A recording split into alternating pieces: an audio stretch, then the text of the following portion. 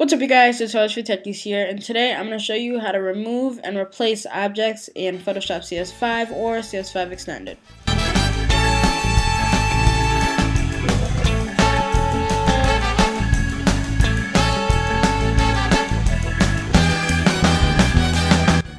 So basically what we're going to do is change this image to this image. And this image is basically a cropping of this, so it's just this side. And so basically, if you didn't see, this is what we're going to do. We're going to move this person and a shadow to go over here. Now, I know what you're thinking. Oh, how are we going to do it? Well, I'm going to show you. So what we want to do first is double-click the background layer to unlock it. And what you want to do is click this tool by pressing W and do the quick selection tool. And you want to just drag around the guy's body. And FYI, while I'm doing this, you want to make sure the background is like just a solid image. You don't want a bunch of objects in it. You see mine is just grass and leaves. It's not anything hard to deal with for Photoshop to render. And just keep doing this until you do the whole person. And it's just rough. It doesn't have to be exact. But as I said before, if you have a lot of images, then you really want it to be exact in order for people to get the full effect of the image. Alrighty then, that looks good. So what we want to do here is grab this tool, the move tool, by pressing V, and you want to basically click this person, and you want to drag and drop them over here. And so now what you want to do is go to Image, you want to go to Edit, Free Transform, then you want to just shift them horizontally. And after you do that, you want to drag them so it looks like the orange kid is pointing at him. You want to drag and drop them. Just right here is fine. Okay, that looks good. So you want to just press the check mark to let Photoshop know that, oh, we're done. And just keep this guy selected. Don't do anything. Don't press Command D. You want to keep him selected. You want to go to Select, Modify, Expand. Not expand. What am I saying? Select, Modify, Feather, or you can just do Shift F6. And the feather radius, let's just do 3 pixels. Okay, so now I do Command D, and we deselect them. So, oh, it looks like somebody's shoe was left out of here. Aw, me and my shoe. Well, that's not bad. We can always just click this. Whoops. Whoopsie daisy. Whoopsie daisy. Do the move tool and move his shoe. You can see that his shoe is slightly moved. You want to go to Image.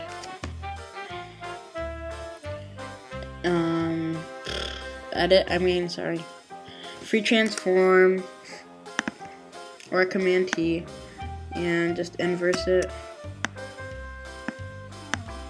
And there we go. Press check mark. Option to zoom in.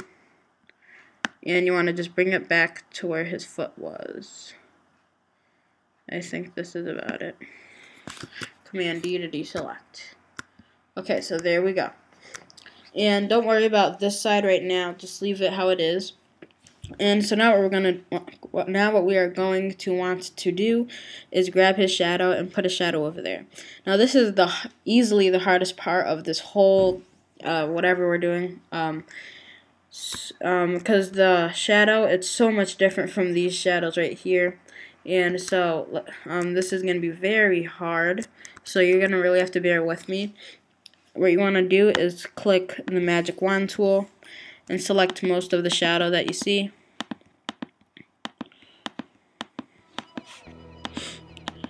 Believe it or not, this is my 3rd time doing this tutorial, because the first time I did it, I guess my mom was on the computer and she accidentally turned the computer off, so I lost the whole tutorial.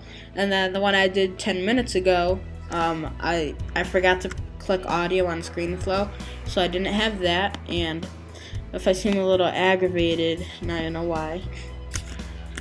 So once you have the shadow selected, you Once you have the shadow selected, you want to bring it back to where it was. Sorry. You want to press Command C. Then you want to click make a new layer. Then you want to do Command V to paste it.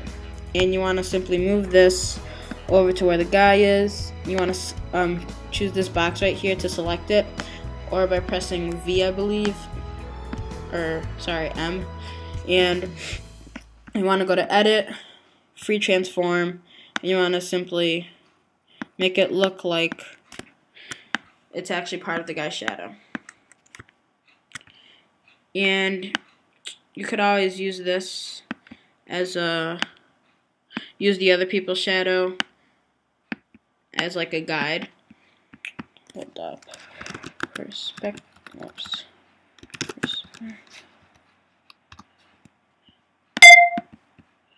Sorry, computer. So you want to go to Edit, Transform. Let's do Perspective. And it looks alright. Obviously, it's not the best shadow. Another option to do a shadow is something I'll show you right now, actually. So just delete this shadow we had right here. You want to go to Layer 0 that we were working on before. You want to click this Quick Selection tool. You want to shift and just click his whole body again. This is another method. This is another method, not another method. And once you have his body roughly selected, you want to press Command C, and then you want to go to Layer 1. Then you want to do Command V, and let's just select the guy. And what we're gonna want to do is go to Edit, Transform, and we're gonna want to go to Perspective. You know, before we do this, go to Edit, you want to go to Transform, and you want to go to Free Transform. Okay, so what you want to do now is just line him up with the guy like he's a shadow, and use the other people as a guide, and just leave it like that. You want to press check mark. Now you want to go to Edit, you want to go to Transform, then you want to go to Perspective. So now this is where the hard stuff comes in. Because the way Photoshop does it is really, there's like no method to it, it's like just winging it, if you know what I mean. This is definitely harder than it looks. Okay, so once you have the body roughly selected, you want to go to Image, Adjustments, then you want to go to Brightness / Contrast, and just bring the brightness all the way down. As down as you can. And then you want to bring the contrast up a little bit. Yep, up a little bit. And what we're going to want to do is sorry. You can change the opacity if you want for it to blend in with the grass. But let's just change that after. We're going to want Image, auto color. Whoops.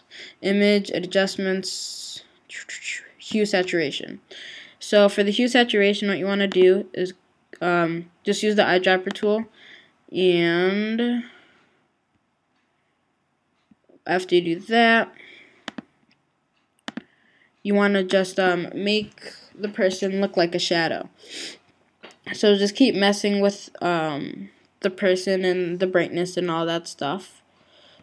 You could even use black and white if you want. Okay, so I'm digging it. I think it looks pretty good. That looks pretty real.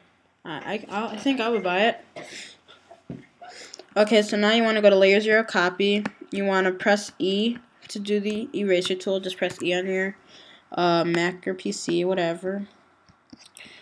Actually, Layer 1, sorry. And then you want to just erase all of the parts that the shadow is part of the guy in the orange's body. I will try to give a URL just for this image so that you can try this by yourself. And if you guys do try it, I would like to see them and see what you guys came up with. That'd be pretty cool. I'm sure you guys will come up with some neat stuff. And so yeah, I like it. It looks pretty good. Alrighty then. So now that we have that selected like that, this is where the fun comes in. Let's say you see all this like little scrap that we have here due to all the stuff, all the minor stuff we were doing before. Let's just use the quick selection tool.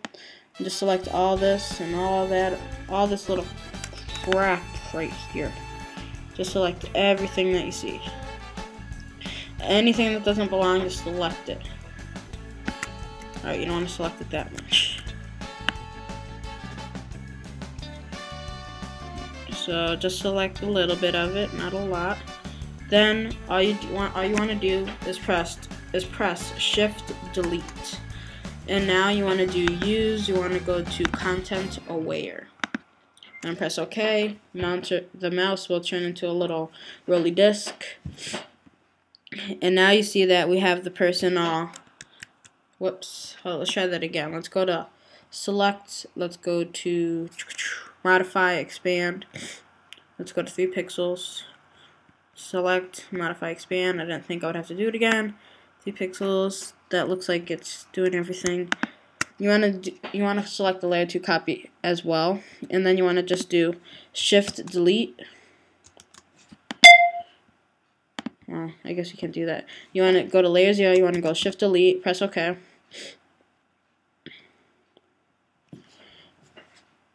Then now what you want to do is go to layer 0 copy. Shift Delete. Press OK.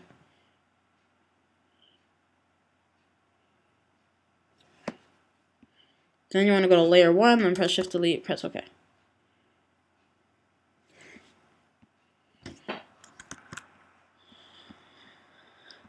And now with layer 1, what we want to do is, let's just press, just select all of this, then just press Delete. So now all you see is that. Now what you can do is use the clone stamp tool. It usually messes it up, but just give it a shot. Just start cloning. Just start cloning and cloning and cloning. Let's make it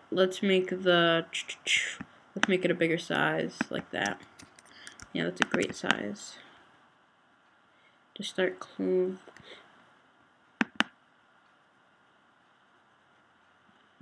Just clone away. Obviously that looked ridiculous, but you know, you see the gist of it. And now let's say you could put anything in here. You could put a soccer ball, you could put I don't know, whatever your creative minds come up with. And so now, just to end it all, what we're gonna do is crop it. And just crop it so all you see are the boys. And then you want to press the check mark. And I don't know what this guy's doing. His arm is like, it looks weird. But yeah, now you see the shadow doesn't look exactly the same as the others. You can always change it, feather it out, do whatever you guys want to do. And so yeah, thanks for watching. This is the gist of a tutorial. If you want me to go more in depth with this and add just different objects so it looks like they're actually running after something, leave a comment below or email me. Tutorials for Techies up here somewhere, I don't know where. Make sure to comment and rate so that I know what to do in my future videos. And of course make sure to subscribe because I would love to get partner. That's just like, I would love to get it. Yep, thanks for watching. This has been from Tutorials for Techies, and peace.